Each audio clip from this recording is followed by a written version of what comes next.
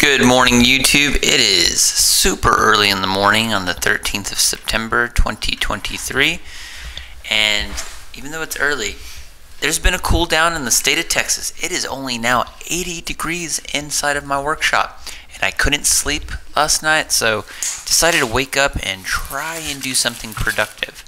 So got these firewood logs. You guys seen me do projects with them before, and I didn't want to use epoxy. I didn't have any bowl blanks set up, so instead of starting a new project, I thought I would start and finish a project today. So got this out of like a clump of firewood that's in the workshop, just drying out, and man, that's a lot of bark. So nice, cool, flat piece. Didn't think anything of it. Got that bark off of it.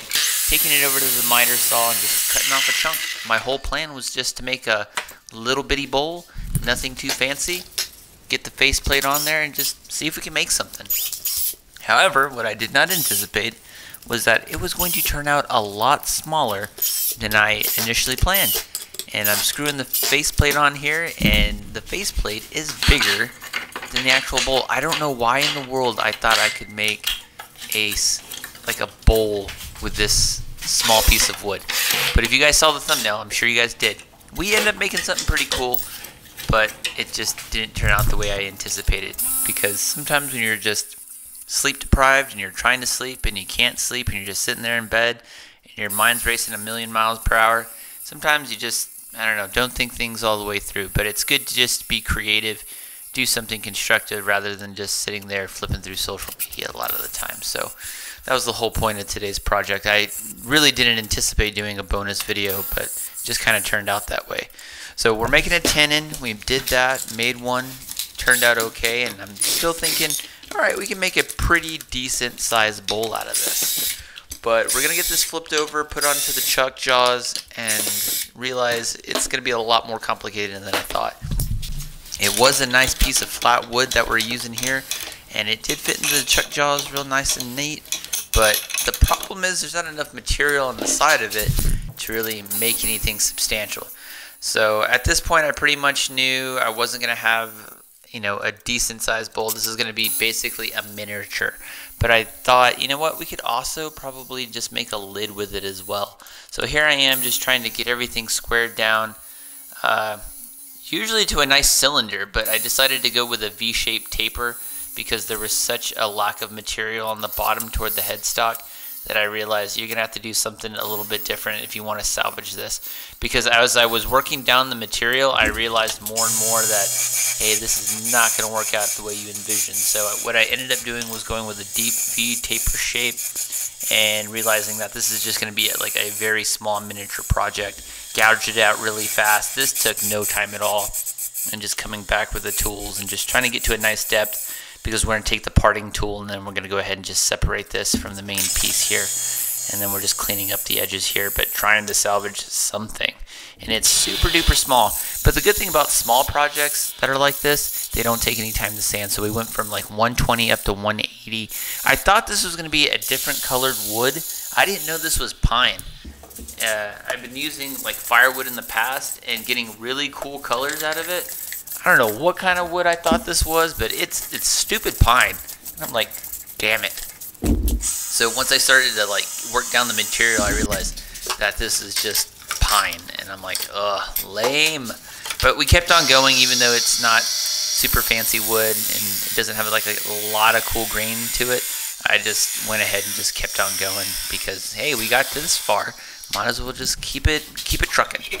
So we used the parting tool, gouged down a lot of that material on the base, and then we just took the handsaw, sanded it down.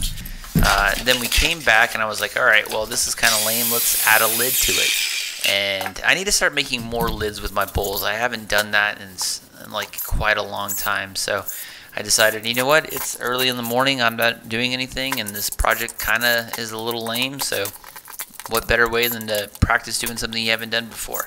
So you saw me there trying to put the faceplate on, and it went right through this pine, and it broke off. So now I'm switching up sides and trying to keep it together a little bit. I'm like, all right, well, let's try to make something out of this little block of wood. And I realized on this one I didn't have to make it very large. I knew that a lot of material was just going to get worked down, but I needed to save enough of it to where the lid would fit appropriately on the base of the bowl itself.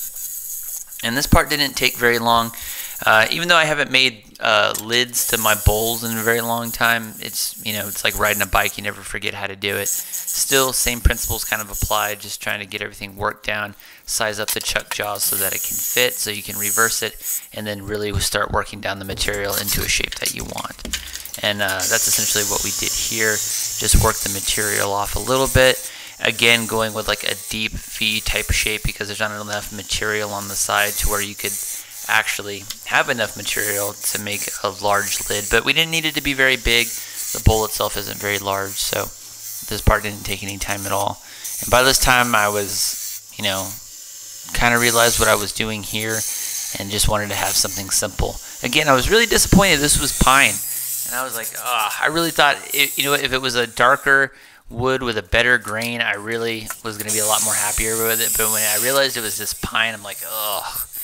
And I like to work with pine, but I was really hoping that this was going to turn into something a little bit different. So kind of disappointed in that, kind of womp about it. But it's good practice. So you need reps. Reps are reps, regardless of the type of material that you're working with. And all we're doing here is shaping the lid.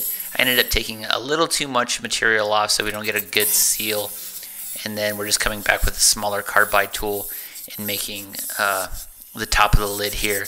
And then we'll go ahead and start sanding it down, and we won't have a lot of issues up to this point. So same thing, sanded it 120 all the way up to 180. And then we just came back and hit it with some wood wax. But overall, sometimes you just can't sleep, and man, I just couldn't go to bed. So you guys are watching this morning. I'm doing this commentary. It's like almost 4 in the morning, and you guys are watching this around 10 o'clock. But overall, happy with how it turned out. We had something to show for it, so it looks kind of cool. Just a little bonus project, I guess. You just need repetition, practice, I guess. So hopefully in the future we'll get some better wood that isn't pine and make something a lot cooler out of it. But overall, kind of happy how it turned out. We need to start making things with more lids, and this is what it looks like. Not too bad, not too shabby. Not my best work, but looks pretty cool. But yeah, you can still see the drill holes in there as well. So I should have burned it, but it was late at night, so I didn't end up doing that. But hope you guys liked it. Hope you guys are getting better sleep than I am. And I'll catch you guys in the next one. All right, peace.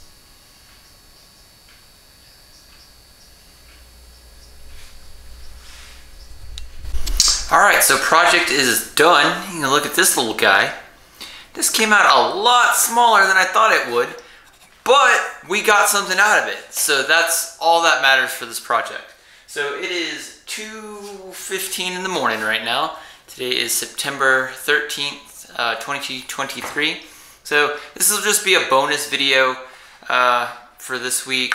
I just can't fall asleep and wanted to do something creative because your mind starts racing and you just need to be creative and put that energy somewhere else. So we got this cool little thing. It's cool. I really thought this wood wasn't pine. So I bought a whole thing of firewood, and I assume this is pine because it's boring and has no color to it and is kind of lame. But, we're practicing lids. We need to start making stuff with lids on the channel. So that's essentially where we're going with this one. But it's a cool little thing. You can put something in it maybe and then just cover it up. It doesn't seal, unfortunately. But I think we're going to practice more things with lids on the channel. Don't worry, there will still be a video on Sunday if you're interested, so that's coming, but just thought I would do something creative in the workshop. It's beautiful in Texas right now. It's like 70 degrees. It's like 81-ish, 82-ish degrees inside the shop, but it's better than 95. So doing better things. But overall, I really liked it, learned a lot from it. Unfortunately, this wood is pine, so that kind of sucks. But cool little bowl. So anyway, hope you guys are having a good day, good week. Like I said, there will still be a video on Sunday. But got something done and put that energy towards something productive. So I'll catch you guys in the next one. Don't forget to subscribe, all that bullshit. I'll see you in the next one. All right, peace.